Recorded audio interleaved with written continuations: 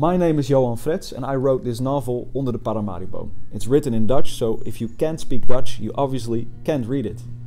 And I'm Jenny Watson from the University of Sheffield. Luckily I can read Dutch, and I've been helping the students from the Dutch department to translate Johan's work.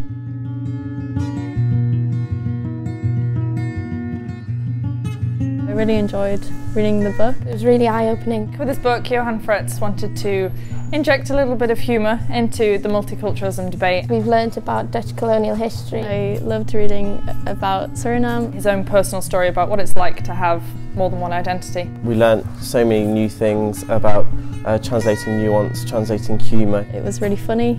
There were lots of jokes. If you lose things in certain places, putting it in somewhere else. We encountered a lot of words that were specific to Suriname, Surinamese culture. Sometimes things are intranslatable. But maybe use footnotes. Some things will get lost through translation. That's kind of something I think you have to get over if you're going to translate anything.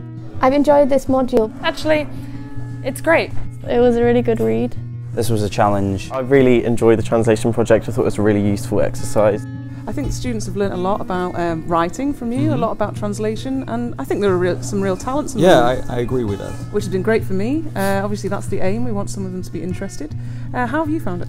Well, I thought, first of all, of course, it's awesome to be in a place where students translate your story in a different language, and I really enjoyed working with them and with you, and I thought it was just an awesome experience, and I hope the rest of it gets translated as well.